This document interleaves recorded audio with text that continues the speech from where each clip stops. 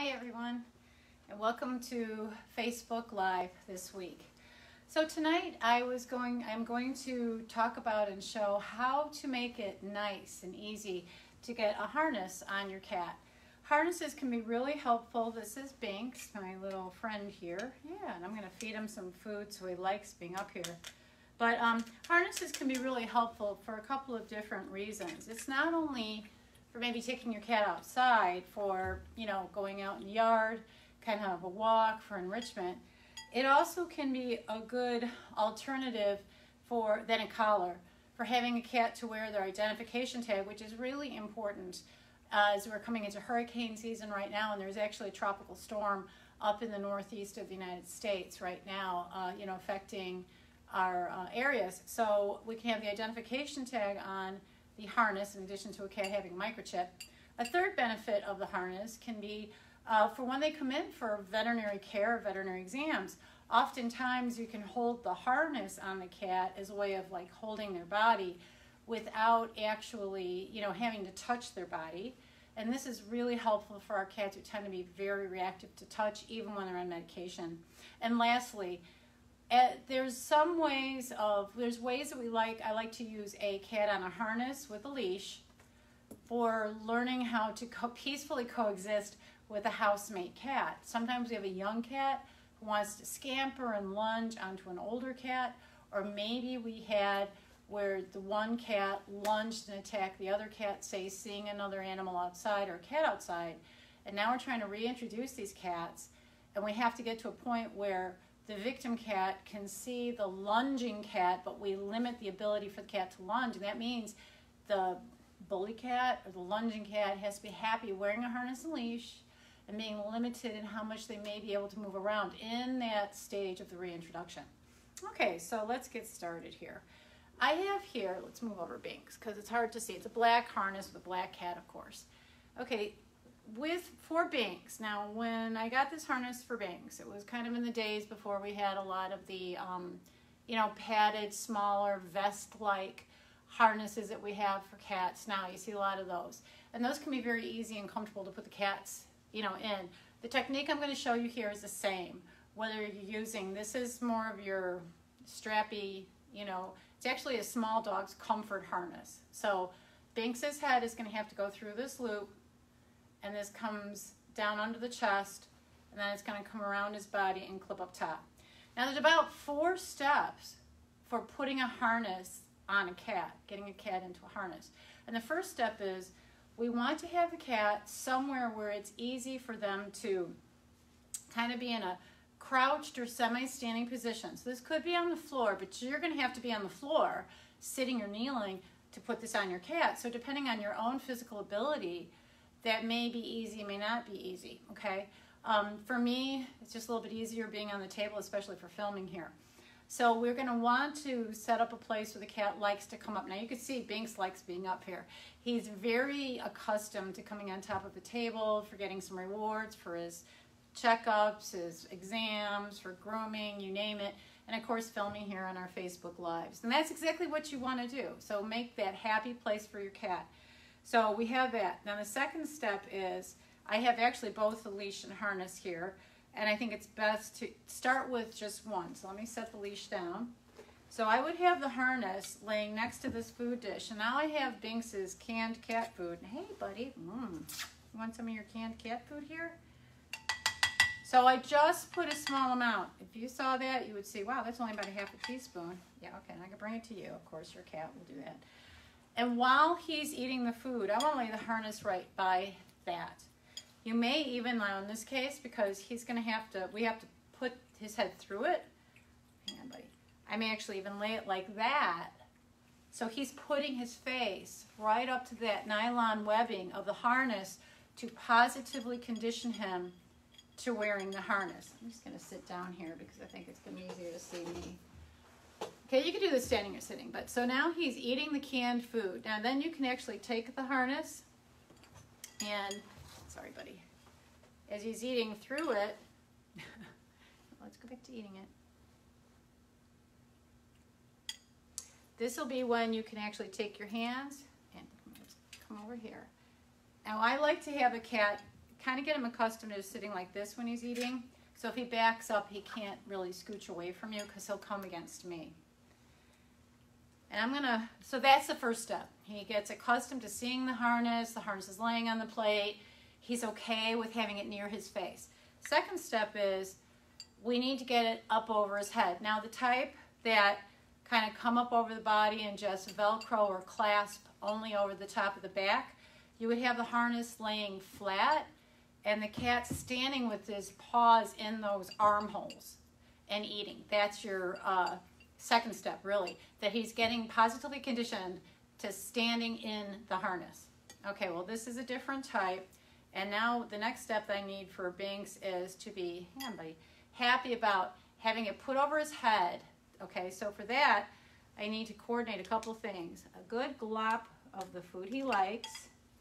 And after he's maybe taken just 1 or 2 bites, I'm just going to lift his little head up here, pop the harness over, and let him go right back to eating.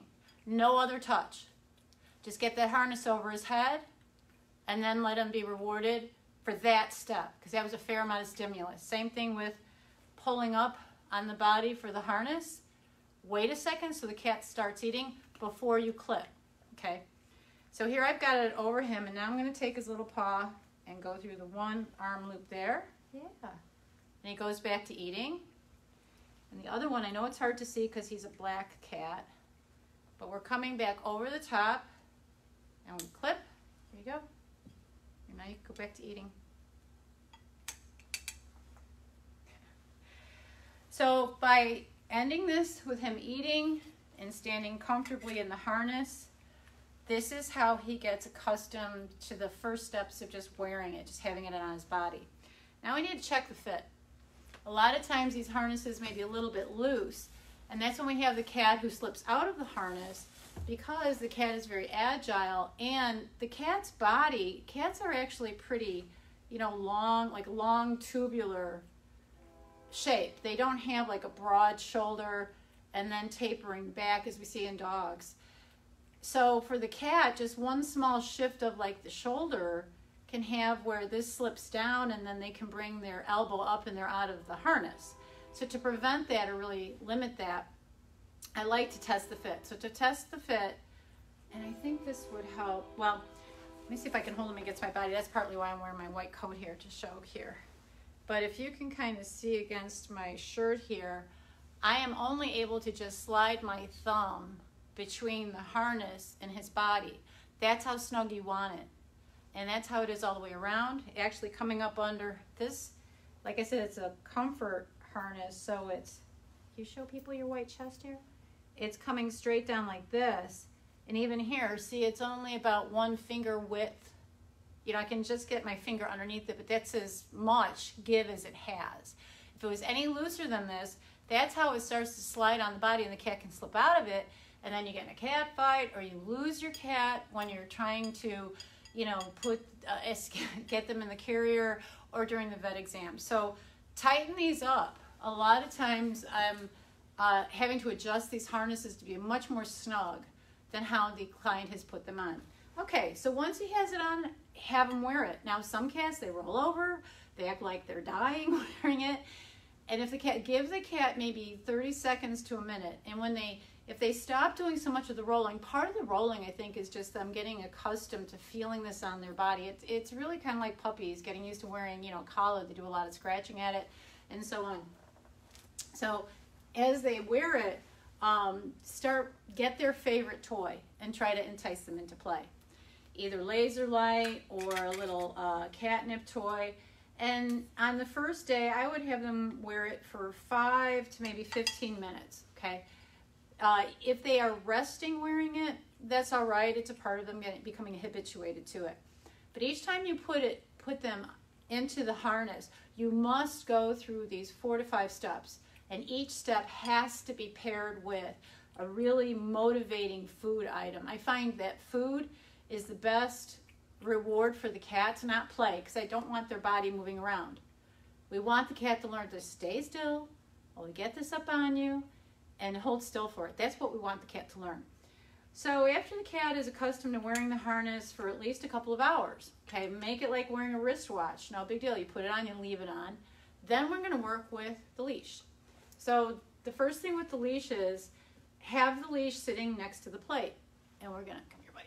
We're going to, again, feed him for when you see the leash. Yeah, you haven't had dinner yet. This is din time. Okay? There you go. I had one client contact me. Her cat was very upset from just the leash. And it occurred to me, the cat has probably never seen a leash before. And it startled him. So we are doing this, and after like a day or two where he's fine with the leash being right next to the plate, then all we're going to do is clip it onto his harness and leave it be. Because now he's just seeing it attached to himself, and I want him to walk around and just drag it. Now this is a lightweight leash. This is probably only 1/2 inch wide. This would be fine for most cats. Now some cats who are real fast at lunging, the 10-foot long dog training leads are maybe about 1 inch to 1.5 inches wide, so they're a little bit heavier. And actually, I want it that way. We want the bully cat, the cat who's doing the attacking, to be moving more slowly. And the harness will have them, they can walk and they can run in it, but they may be just a little more slow because it's kind of like clothing on their body. And we want that. You know, we want them to move more slowly because, frankly, we want them to learn to move more slowly towards the victim cat. And with the heavier kind of fatter leash, if you need to suddenly pick it up to stop the cat from really going after the other one, you want something that is not going to be ripping through your hands or burning your hands. You want something that's going to be easy on your hands to hold. Now, he's not had a problem with lunging or aggressing on other cats. So the leash is basically just a handle on him, if you will, because he does go to, you know, events when we can during COVID-19, sorry, or, you know, visiting at schools and demonstrating and handling labs, etc. So, you know, if he wanted to, say, just jump off the table, he could do it and we'd have a hold on him. So have your cat drag the leash around, and that's pretty much it for putting cats in harnesses. Now, a few ways of handling the cat when they're in the harness. So let's just pretend we're here at a veterinary examination. And Binks was a very touch-reactive cat. You know, you guys know what I'm talking about. The cat where you start to touch and he flips his tail and he starts flicking his head, or he kind of jumps up and turns around at you. So you know that we have to touch him minimally. And some of those cats do not like towel wraps. Maybe they have had, you know, a towel wrap and they had 2 or 3 people holding them down for a procedure.